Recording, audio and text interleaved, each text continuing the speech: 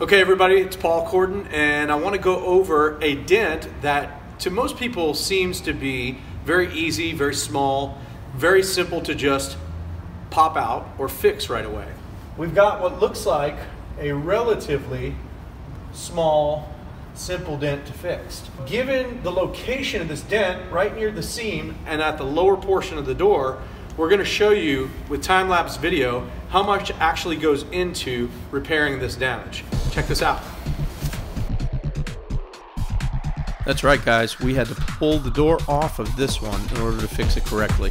As you see here in the time lapse, I'm doing a series of pushing the metal up from the backside and tapping down the metal from the outside. A little back and forth to get it smooth again so that we can get the right result.